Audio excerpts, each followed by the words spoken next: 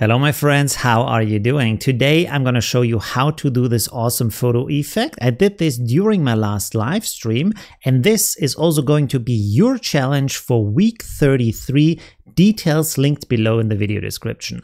My name is Olivio, I'm a professional designer, and I want to thank all of my patrons who support me and make these videos possible. Let's get started. I want to close this. This is the original picture. You can see it's just a normal phone screen. And the first thing I want to do here is to crop it to the right dimensions. So I go here to the left side, there's a crop tool.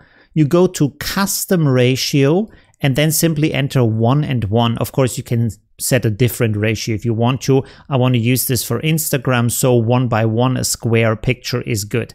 Then set this up. I want to have the phone roughly in the center, maybe a little bit higher than the center so the bridge can go somewhere. Then as we have set this up, hit enter and this will crop the picture. The next thing we want to do is to select a picture that matches that.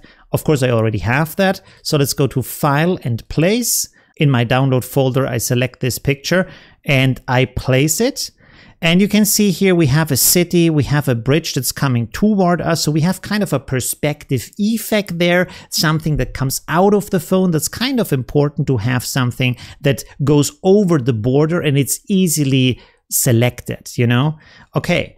And it doesn't have to match 100% the perspective of the phone because this is not something it's on the screen. It's rather like a portal. So it can be in a different kind of perspective, but maybe it should match in a way that looks good still. Okay, so the next thing to get these two together is select the layer with your city picture. Set this to opacity 50% so you can see the city and the phone in the background, and this will enable you to resize it so this matches. So you can see the bridge goes over the border of the picture and we have a nice view of the city too. So now we can set this back to 100%.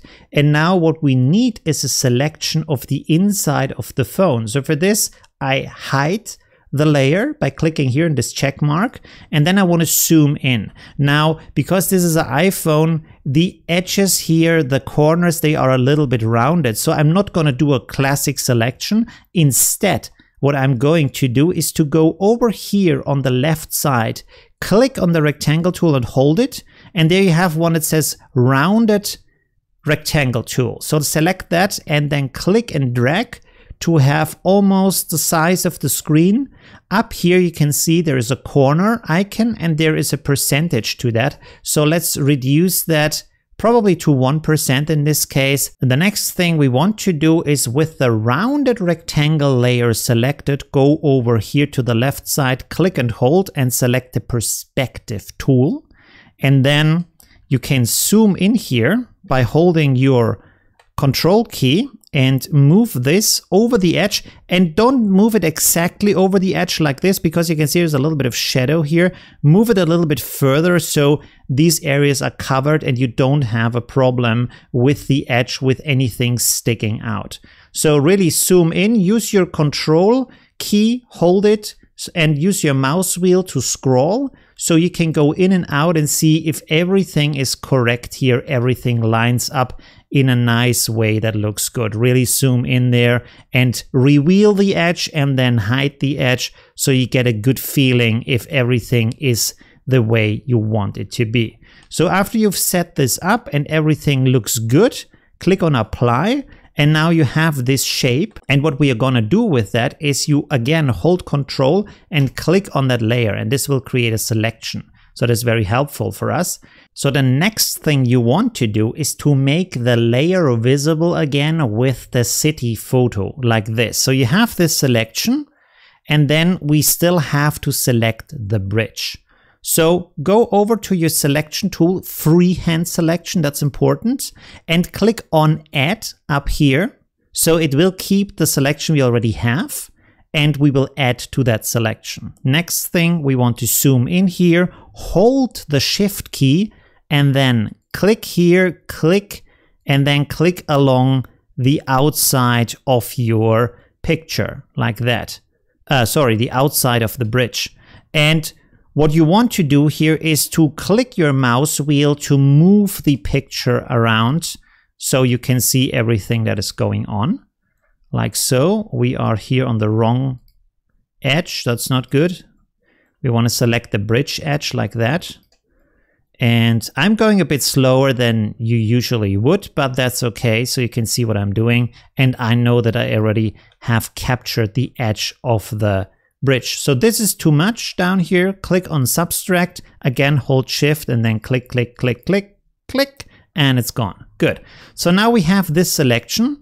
And with this and with our picture layer selected, we want to click on the mask layer button like that. And this now gives us our city with the bridge inside the phone. Now, this is not the end. We have to do some additional effects to make this work and look really good. Okay, so the first thing I want to do here is to right click on my picture layer and select Merge Visible. So this will create a copy of everything combined in one layer. With this selected, what I want to do is to go to Filter, Blur, Zoom Blur, like this. And you can set this up to taste, and also depending on the resolution of your picture. I will leave it at 100 pixel and click Apply. This, of course, is too much, but what we are going to do is to create a mask for that. So click down here on Mask like this, then open it with the little triangle here and make sure that the mask layer is selected. The next thing you want to do is to go over here to your gradient tool, set the type to radial, and then go in here and set one side to black and the other side to white. All right. And with this, you can click into your picture, drag it outwards, and you can see this is going the wrong direction because now the phone is blurred, but not the outside. So again, click here on your gradient and click down here on reverse. So the colors change their position like that. Pretty easy, right?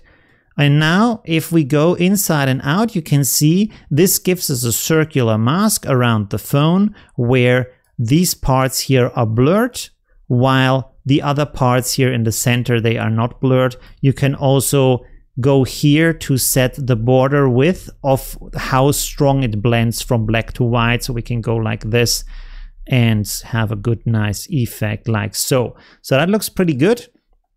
You want to check up here on the borders of the phone and turn this effect on and off to see if there is some blur. And indeed, yes, there is some blur. So what we want to do about that is to go to your brush and then set this, let's say 75% hardness like that. Opacity, let's set this to 30%, or let's say set it to 50% actually, like so. And then for the size, how big is this? That's too small. Let's set it like this, maybe a little bit more, maybe a little bit less.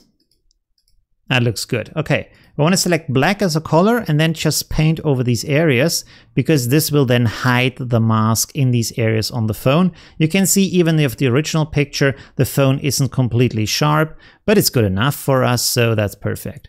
All right, so we have this now. The effect already looks pretty nice. Something else I want to do here is, and this is one of my favorite tricks, by the way, go here to your rectangle, put a rectangle over everything, and then you could, for example, select from my mythical gradients that I've created. I will link them in the video description too, to select a gradient, for example, like this, and set it to soft light. You can, of course, also set up your own colors, so don't worry about that. And this will just help you to set up a certain mood for the picture, to get a certain vibe in there, to make this a certain look, and also maybe give the background a different kind of color than the foreground. So let's see, this can click around here a little bit. This is kind of nice, actually. This is also kind of nice. So we can play around with this a little bit. This is interesting. Let's bring this up here a little bit. Okay. The next thing we want to do here is to hold Control and click on the mask that we created for the city layer. You can see that it selects the inside, but there's a bit of stuff missing here. So select your freehand selection tool, go to Subtract and hold your Shift key and simply make a selection like this that selects all the parts on the outside, and you can see now they are removed. And now we go to Select and invert pixel selection like this. So we have everything but the city selected. And now we can click on Mask with the rectangle with the gradient selected like this. So you can see now this is now applied to the background, but not to our city in the foreground. And we can again play around with that, see if we find something that looks cool to us. What I also want to do at this point is to select the city layer and create an adjustment for color balance like that. And then move this inside here. You can see I click and drag until this blue line gets a bit shorter. So this is now inside of here. And now I can adjust the city in a way that I feel like that looks good. So this is up to your taste, up to your style, whatever you want to do here. This looks pretty good. It's a bit warmer than before.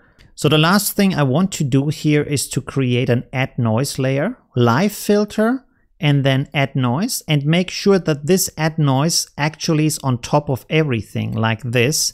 And then just pull this up to create a little bit of noise. As you can see here, this kind of grain in the picture. This is now also on the city, and this combines both of them a little bit better because now both have the same grain in them. So that makes it a little bit more realistic. We could actually play around with vignettes. So let's also create a vignette here because, as you know, I'm a huge vignette fan. So let's also put this on top of everything. Make this a negative vignette. Make it very soft. Make it bigger like this. That is okay.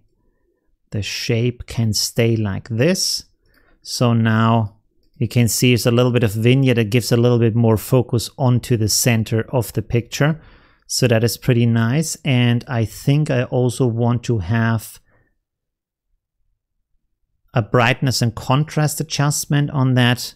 Make the picture a little bit brighter, give it a little bit more contrast like that. So it kind of is a bit more eye-catching at first sight, like so. And then maybe also put on a vibrance adjustment also on top, give it a little bit more vibrance. This is also good for Instagram, that it pops a little bit more, if you know what I mean. So it's subtle, but it gives a little bit of an effect. Let's maybe also push the saturation a tiny bit. There we go. Okay, pretty much that's it. And yeah, I would say that's a pretty cool effect we created here. And let's see what you do in the challenge. Check out the information below the video. Thank you very much for watching. If you like my videos, subscribe and hit the little bell icon so you get notified about new videos. And if you enjoy it, maybe you also want to share my videos with your friends. Thank you very much. See you soon and have a nice day. Bye.